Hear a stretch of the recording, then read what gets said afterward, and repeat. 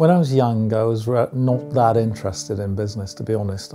My passion, to the extent there was one, was more science. I drifted into computers. And I suppose what got me into business, to be honest with you, was actually I soon found I was being asked to lead things.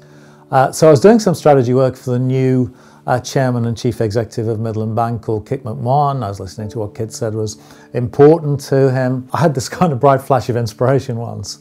What about if, rather than taking banking out of the branches, you took branches out of banking? What would that make possible?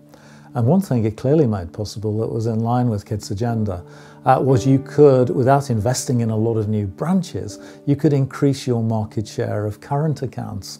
And so that clearly was appealing to him. But what occurred to me is if you could take branches out of banking, you could actually really turn the whole of banking upside down.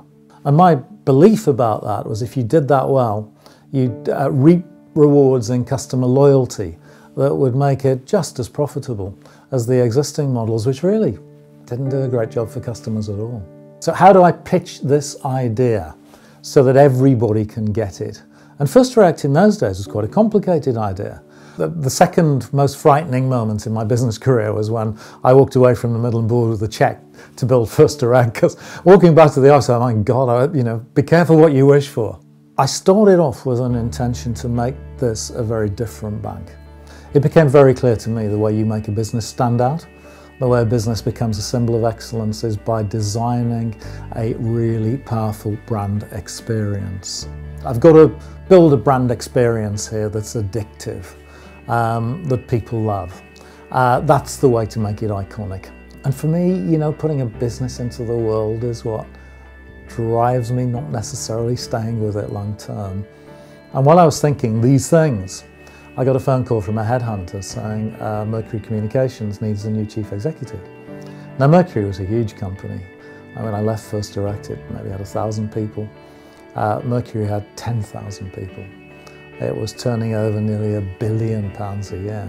I had a pretty game-changing idea there, which was, what if we took the lead in transforming telecommunications? Why didn't we shape the future rather than be subject to the forces of change? So at the end of my time there, effectively, One2One was sold to T-Mobile. The Mercury consumer business was merged with some cable companies.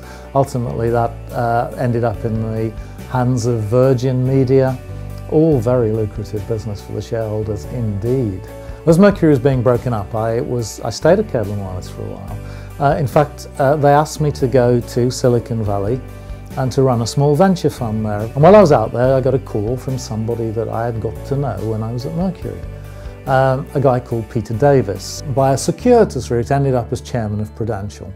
And he gave me a call and he said, you're interested in coming and doing some work at Prudential, because I believe, like you, that the future of most businesses, and particularly financial services, where you have a strong track record, is digital. Now, he did not have in mind the fact I would be wandering into his office asking him for an £80 million cheque to create a new company called Egg. I went back to the principles I had at First Direct. The imagery was iconic, the advertising was iconic, the idea was iconic, and it became the fastest ever growing bank in the UK. It went off like a rocket.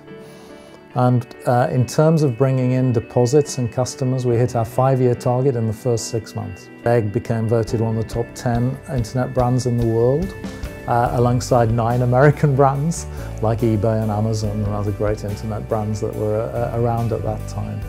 And so, an Egg at the same time was floated on the London Stock Exchange. 3 years after it launched, value £1.3 billion. Now, what an investment that was from Prudential. So Egg effectively became up for sale. It was eventually bought by Citibank. We were sitting on a beach. At the same day, actually, within half an hour of each other, the phone rang twice. And the first one was from a friend of mine. He said, I've left Egg and I want to start a new technology company. And he was looking for investment. I was very happy to invest and back him. And of course, that grew, as inevitably it would. Garlic was a game changer in in identity protection. So Experian, one of the biggest data companies in the world, a big player in identity protection, said, we understand what Golic's doing is a game changer for us and everybody else here. Actually, we would very much like to buy you. To my great delight, really, that deal was done just before Christmas in 2011. And that enabled me to do what I had been thinking I would like to do for about a year before.